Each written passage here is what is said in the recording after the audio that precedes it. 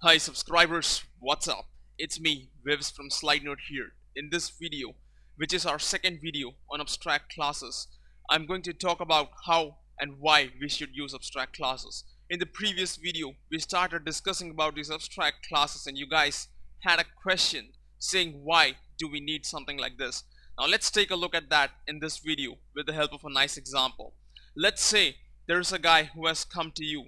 He owns 4 shops and he wants you to write software that lets him manage all the 4 shops. For simplicity, let's assume that all he wants to do is to calculate the profits from each shop every month.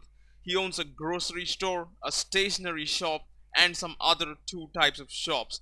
So the question to you is this: are you guys gonna write 4 different softwares for working with 4 shops, or are you going to write a single piece of software that works with all the 4 shops? So the basic operation that you want to do, let's assume, is to calculate the profit from all the 4 shops. Let's take a look at that. What you do is you write an abstract class called shop and you write a method calculate profit, which is abstract. Now this calculate profit would obviously add all the items that the shop has, what is their purchase value, and how many items were sold, and what is their selling value, and then it would somehow calculate the profit between them. Let's not get into the details of the calculate profit method. Rather, let's focus on how each shop is going to work with this. So the first shop is going to extend this class shop over here. It's going to write calculate profit. It has to override that because remember, this is an abstract class, and when you extend an abstract class, you are supposed to give a definition to the method which is defined by the abstract class as abstract.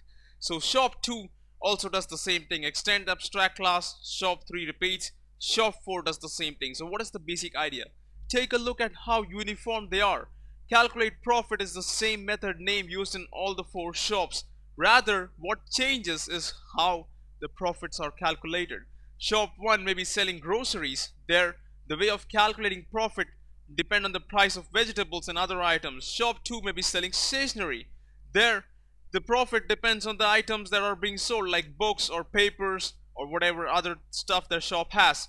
Shop 3 and shop 4 the same way have their own ways. Now the whole idea behind making the shop as abstract was to give a uniform approach by having the same method calculate profit being implemented in different ways in a slightly different way at all the other shops.